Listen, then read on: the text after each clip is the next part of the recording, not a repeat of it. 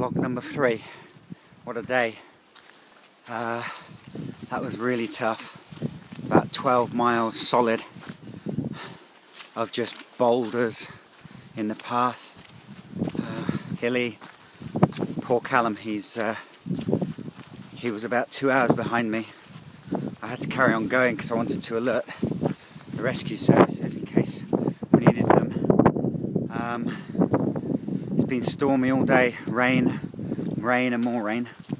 Poor Callum's had to drag his bike over 10 miles, lifting and trying to get the thing over when it's fully laden. Needless to say, when I left my pack down at Glass campsite, which is where I got to tell them that if we're not back by sundown, we needed the services of the mountain rescue. Anyway, I managed to get up to him, and lots of people along the way were very kind and told me he was okay, so he wasn't hurt. However, he was pretty pissed off with me. I don't think I'm his best friend. He didn't want to talk, so we'll have to see what happens later. I have a fear he might want to bail. I think his spirit's broken. Definitely his body is.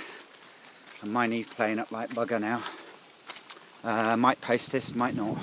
I'll talk to him and see what he wants to do. Bloody lovely scenery though. If you can see some of that. Lots of hills everywhere. Low cloud. It stopped raining now, which is a plus. Talk to you soon.